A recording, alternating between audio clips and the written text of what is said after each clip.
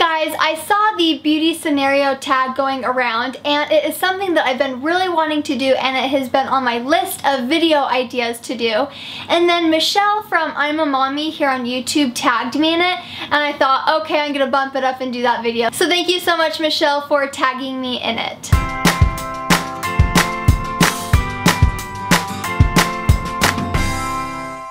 First question is, you have to get rid of all of your foundations.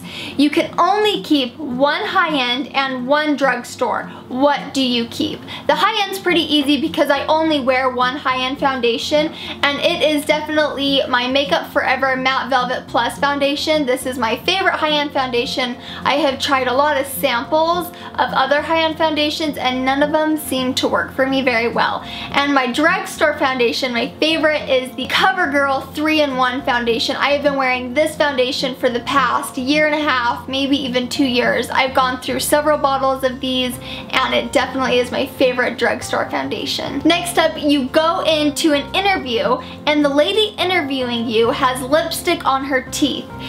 Do you approach the subject or do you ignore it completely? I would definitely approach it, and then I would give her a compliment, because I think giving a compliment after you tell somebody something like that, it always helps make it easier and kind of breaks the ice a little bit. So I would be like, oh, you have a little bit of lipstick on your teeth, and that's a really pretty color, by the way. You know, that way it's not just, oh, you have lipstick on your teeth, ugh, and then you kind of both feel kind of awkward when you're done. Next up, you are not feeling yourself and you need a pick-me-up. Which lipstick do you put on to make yourself feel better? I was so torn. I have two lipsticks that I go back and forth with that are my favorites, and they are completely opposite. One of them I'm wearing right now. It is a Buxom lipstick. It's like this little like stick, you know, because lipstick is a stick, so it's a stick. It's like this, I don't know how new they are, but I got it like not too long ago. But it's Buxom, and the color is Acapulco. And then my next color is from Walmart. It is a Revlon Just Bitten Kissable Balm Stain, and it is in the color Lovesick. And it is this like bright pink lipstick. Every time I wear it, I have a compliment. I always feel prettier. I don't even have to have that much like foundation on, but if I wear this, I just look way good.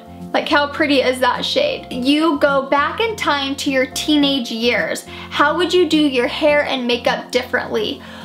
Well, I was in my teenage years just like 3 or 4 years ago, so not that long ago, but I really don't think I would do anything different, because my hair is kind of the same how it was in junior high and high school. I had long hair, it was blonde. I never really colored anything crazy. I would just put a couple highlights in my hair. And with my makeup, right now I wear a lot more makeup than I did in high school and junior high.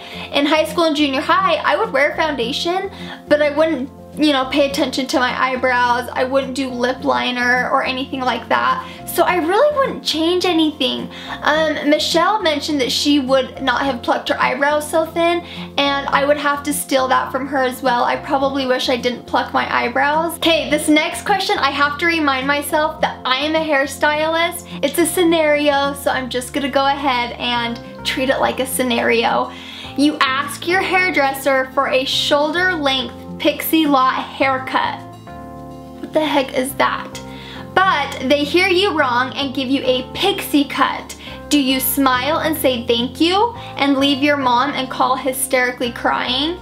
B, cry in the chair and things get awkward?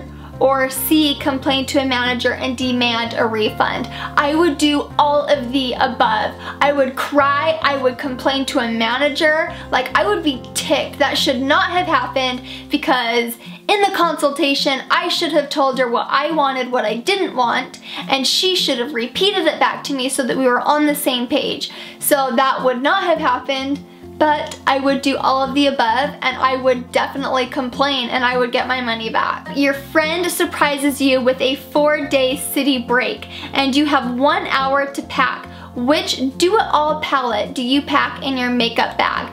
When I first read it's a do-it-all makeup palette, in my head it's an eyeshadow palette, like bronzer, blush, all in one. I just have like eyeshadow palettes, so my all-in-one eyeshadow palette would definitely be the Logan Pro palette. I have used the crud out of this palette and I still have a long ways to go, but this is my all-in-one palette. I could just have this palette, no other eyeshadows, and I could do whatever I wanted, use whatever makeup look I want. It is my favorite eyeshadow palette. Your house has been robbed. Don't worry, everybody is safe, but your beauty stash has been raided.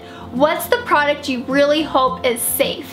First off, if my beauty stash has been raided, no one in the house is safe. I'm gonna go crazy. My beauty stash better not have been touched. But one beauty item that I really hope that would not have gotten stolen in the robbery would definitely be my Hourglass blush. It is the Ambient Lighting Blush in Mood Exposure, and I'm wearing it today, and it is my favorite blush. It is my favorite blush and my favorite beauty item. It has the cutest little packaging.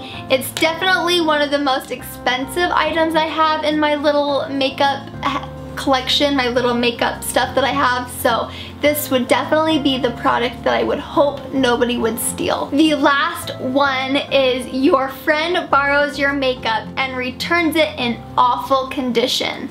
A, would you pretend you haven't noticed? B, ask them to repurchase it, or C, secretly do the same thing to theirs. I would B, ask them to repurchase it. It doesn't matter if my blush is $3 or if my blush is $40. I try and take really good care of the stuff that I have because I have worked hard, and that is my hard-earned money that I've used to buy all of my stuff. So yeah, I would say, oh, you broke my blush, you need to buy me a new one. But if they dropped their makeup bag and it was an accident and they said, oh my goodness, Ellie, your blush broke, I would say, oh, don't worry about it, that's okay. But if they just gave me my blush back and a few days later I saw that it was shattered, I would call them up and say, you need to buy me a new blush. So it kind of depends on the situation. So that is the beauty scenario tag, guys. I hope that you enjoyed that. Thank you so much, Michelle, for tagging me in it. And if any of you want to do it, definitely do it and let me know so I can see the videos that you guys do. Thank you guys so much for watching, and I will see you guys in the next video. Bye.